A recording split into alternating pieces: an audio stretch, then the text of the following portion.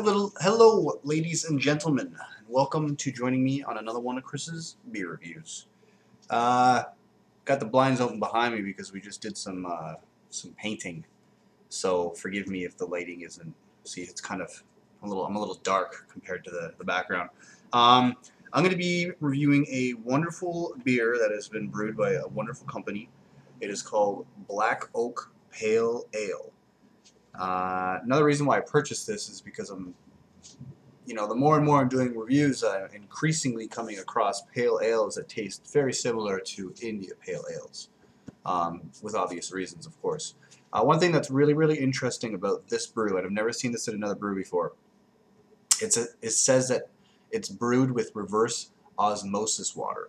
Now, I went on Wikipedia and I researched it, and it's a very, very cool kind of backwards process. Rather than explaining it to you, I would just recommend you checking it out on Wikipedia. Spare me the time on here and embarrassment of trying to explain it. We got a 340 milliliter bottle here, 341 milliliter bottle here. Comes in a 6-pack, and it is 5.0% ABV. It's a gold medal winner, and it is brewed in by Black Oak Brewing Company Limited in Toronto, Ontario, Canada.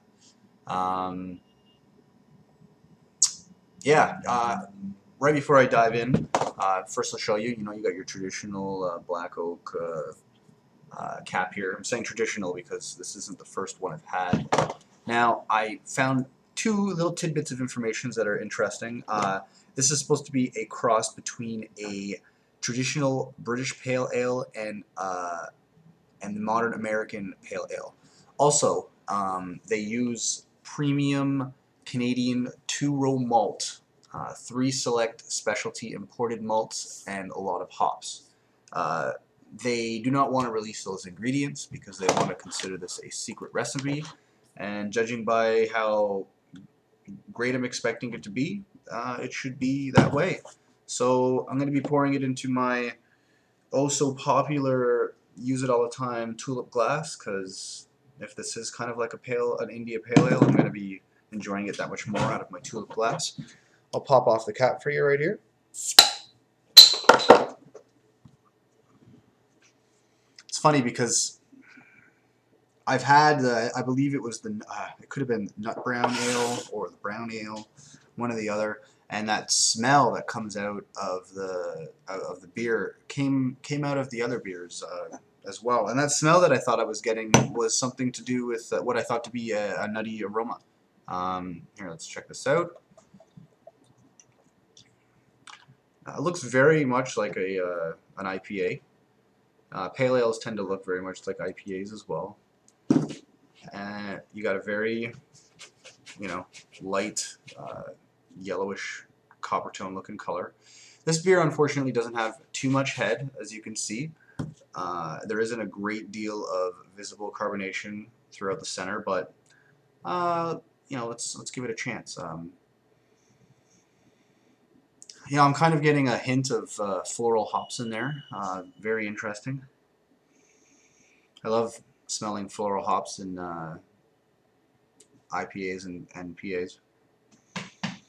Definitely like a woody, like grapefruit type of aroma. Let's go in for the kill here.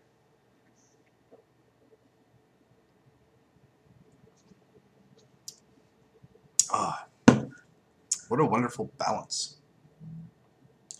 You have very, very little of a bitter aftertaste. I don't know if you taste carbonation as much as you taste that tradition. You taste that aroma that I was picking up, that you can pick up in all other types of beers. It's kind of like maybe it's a woody.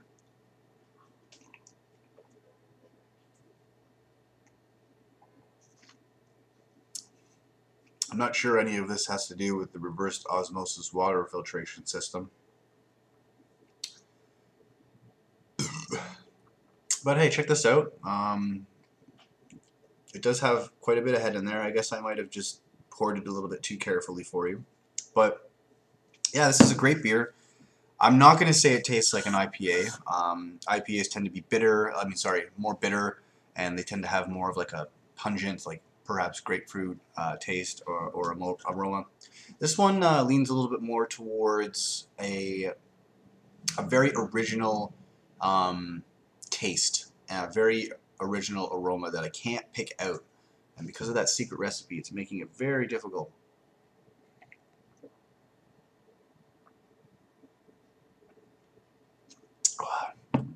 One thing that I like about it is that it is extremely refreshing.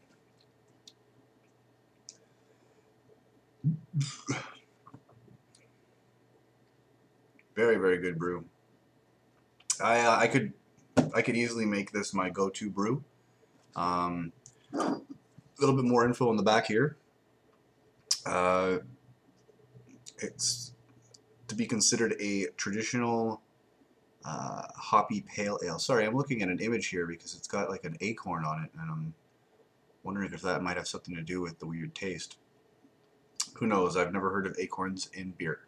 It's a perfectly balanced malt with lots of hops, delivers character and flavor. Amber color. I don't know if I would have considered it an amber color at all, really. It was like, usually I can tell you the difference between what it looks like on camera versus what it looks like in person. It doesn't look like an amber beer in person or through the camera. You got an enticing hoppy aroma, mild carbonation, which leads to a distinctive taste in a medium-bodied ale. Our pale ale has won gold medals provincially and across Canada. Cheers, Ken. Brewing award-winning beer since the last millennium.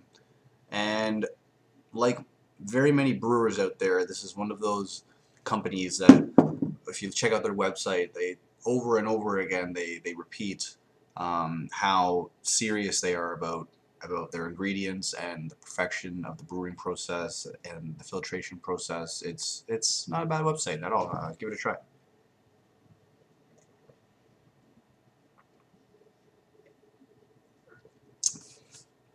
Extremely refreshing. I'm sticking with that like woody taste. It's not a bad taste. It doesn't taste like wood. It's just something in there, you know? Anyways, people, if I have to give this a rating, which I always try to, I would say that this is a nice 3.8, 3.9 out of 5 beer. Very tasty, very original. I'll show you something cool on here. They made what looks like moose or deer antlers, which is actually leaves. In the center, which you'd think you have a head, you actually have an acorn, and above the acorn you got the Canadian flag. So this is very symbolic as to how much pride it is towards being Canadian. Yeah. Alright, people. Thanks for joining me in another one of Chris's beer reviews. Don't drink and drive, but drink responsibly. Oh. Cheers.